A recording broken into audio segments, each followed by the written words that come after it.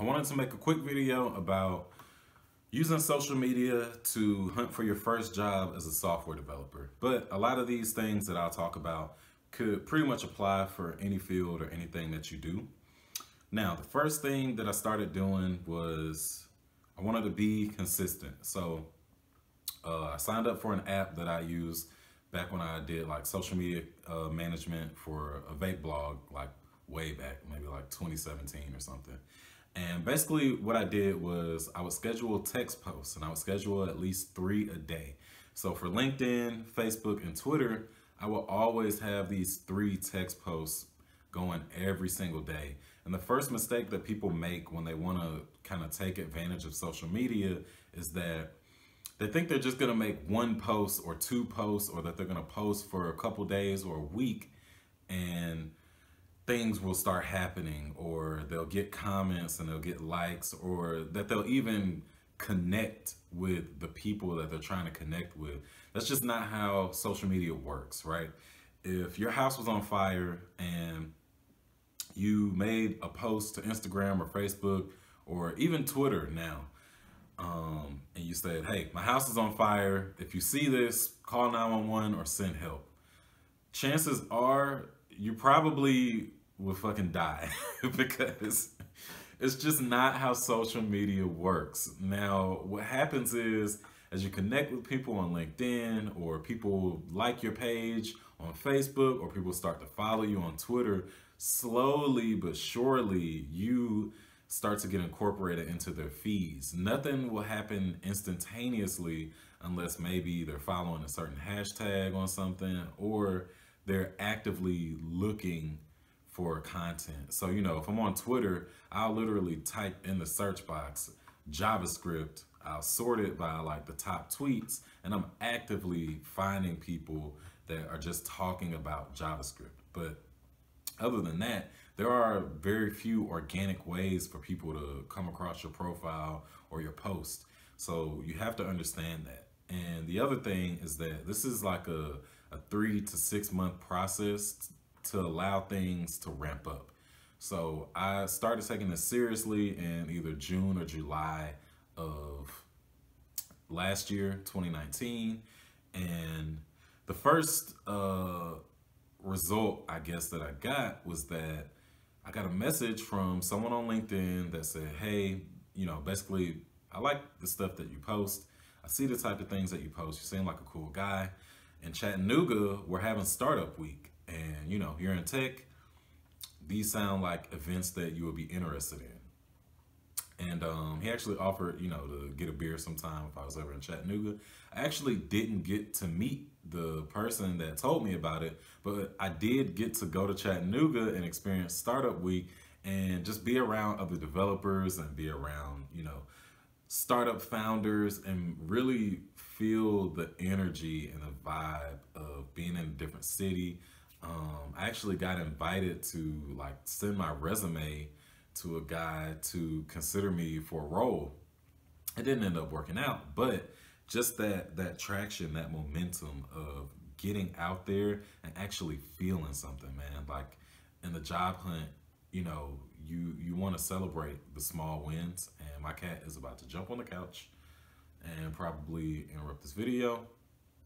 Hopefully not. So, you know, you have to post consistently. Yeah, I know. You have to post consistently, and you have to give things time to work, or they're just not gonna work. You know, it would be the same thing if you were looking for a job and you just started walking outside and going from door to door and asking people, you know, hey, do you have a lead on the job? Do you know someone that's hiring?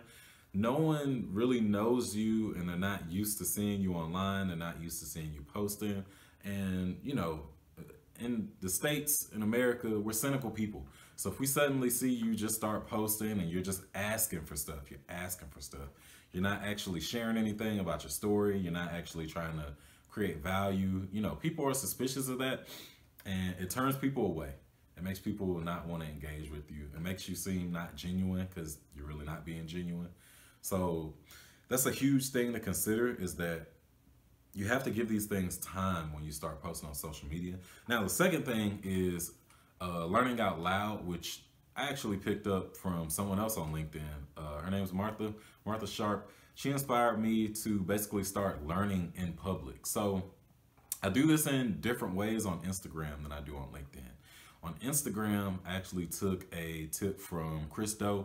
He's an awesome designer, and you should definitely check out The Futur without an E at the end to learn more about that. But on Instagram, I share carousel posts about things that I'm reading or things that I'm studying. So basically, I will take whatever I'm reading or studying or trying to learn, and I'll turn it into like 10 slides, and I'll share that to Instagram and LinkedIn. Everywhere else, I mostly share text or I share videos. And I talk about everything. Like, my most popular posts are typically things that resonate with people and hit home the most, which is when I talk about like my failures. So if you're struggling with the job hunt and shit is hard, everybody knows it's hard. I had a phone call with a recruiter, and I was being positive like I am, and she asked me, well, how are things going otherwise? And I was just like, they're okay. She's like, things suck, especially dealing with recruiters. I know dealing with recruiters sucks. You don't have to lie. And very recently, one of my most popular posts was about why I don't have a job, even though I graduated boot camp in July of 2018 and it's January 2020. I still don't have a full-time job as a web developer. It resonated with people. People start asking for my resume. Recruiters start saying, hey, let me give you a call and just, talk to you about some roles. Another opportunity that came from literally just posting and, letting it be known that I'm actively looking for a job, I'm actively working on making myself a better developer, was that someone I went to college with, but I hadn't spoken to for at least like 4 or 5 years, said, hey, I saw your post saying you were looking for a job. It looks like the stack that you learned in boot camp is like the same stack that they work with at this place where I had an internship. So you should apply to this job there. I followed through with that. I don't actually apply for internships. I much prefer if I apply for like a full-time role and they offer up the internship instead, because that just takes out like a lot of the struggle of like having to demonstrate your skills, improve yourself, and things like that. And this is exactly what happened when I applied for a software developer role with Axio. I had the initial meeting that went good. Some time passed, Thanksgiving passed.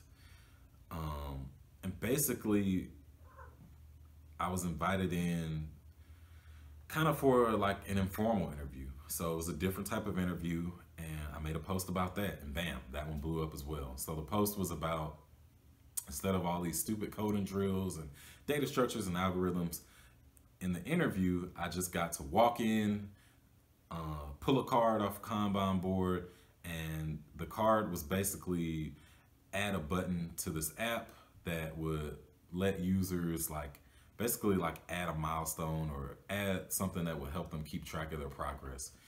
And I made a post about that, and people loved it. Like, people that already had jobs, people that are looking for jobs, developers from all walks of life celebrated that post.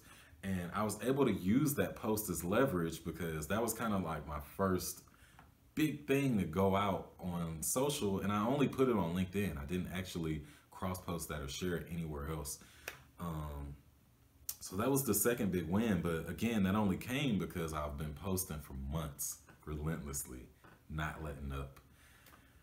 And I ended up basically accepting an internship for that position, of course with the hopes that at the end of the internship it'll end in an offer, but also because I really found a place that I could see myself working at.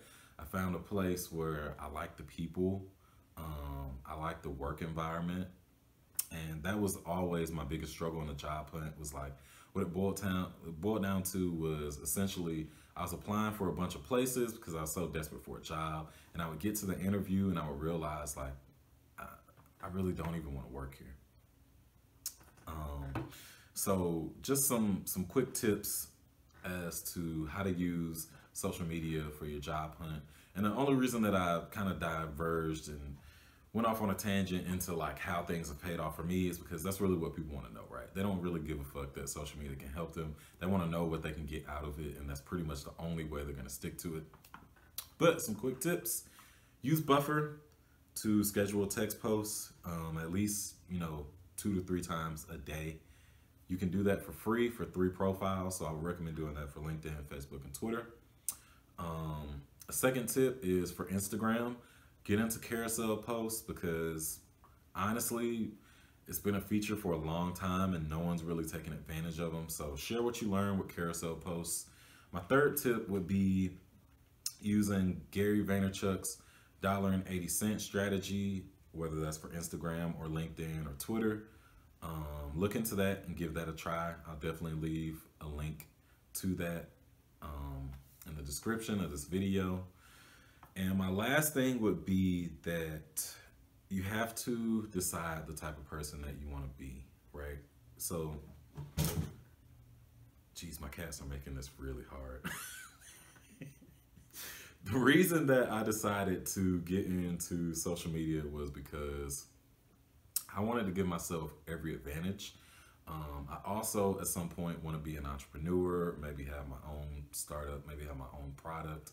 I'm not totally sure yet, but I can see that for myself in the future.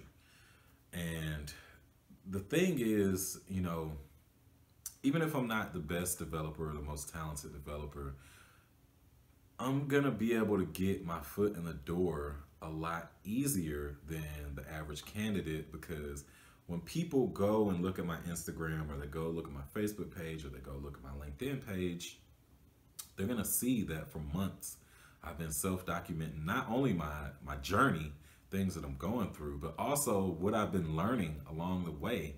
And over time, I've met people that I could mobilize. So if I need a reference, I could probably go on LinkedIn and ask for a reference right now. I'm going to a meetup later tonight. I could probably ask someone like, hey, I've been seeing you for a couple weeks.